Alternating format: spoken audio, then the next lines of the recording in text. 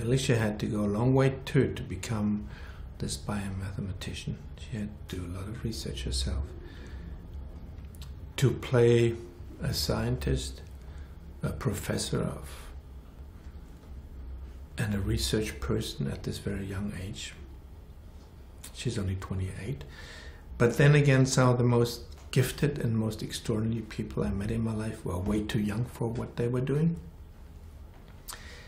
So I felt Alicia was perfect to be this dedicated, extremely bright, extremely motivated person to go all the way with her mission and go to the bottom of the ocean. So I had two actors who really wanted to be these characters.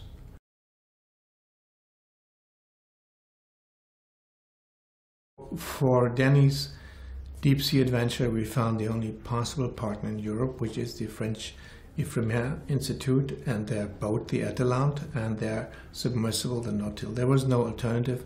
They're the only ones who do the work that is described in the film. The Atalante turned out to be a beautiful boat. We went to sea with it. And the Nautil we had to recreate in the studio. But the actual Nautil is, I mean, how else could it be? It's a yellow submarine. It is, actually looks, believe it or not, it looks a little bit like the yellow submarine on the Beatles cover.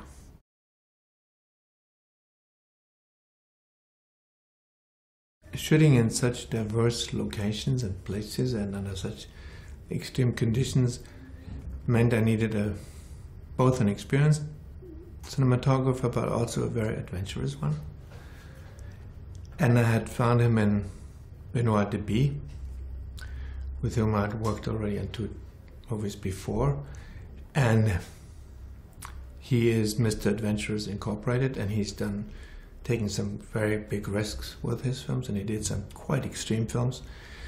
And for instance, Gaspar Noé. And Benoit was the right man for this.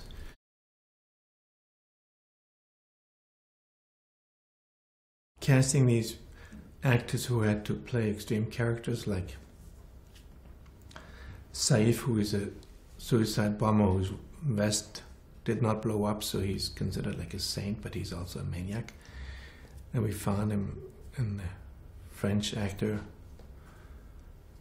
Reda Kateb.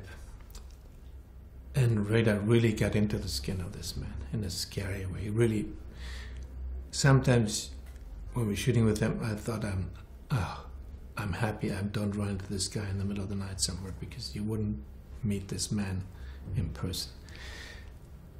He was so much in this character. And he was the most extreme guy. But he is a great actor, Reda, and I'd worked with him once and I knew he had that in him. And I first saw him in an extraordinary French film called The Prophet, where he played also a scary guy. But he is also a very, very kind soul. The other one was Alexander Siddig, who is a fantastic actor and who played a doctor who's working with a jihadist, who is both a convinced jihadist but also a doctor at the same time, so he plays a very torn character.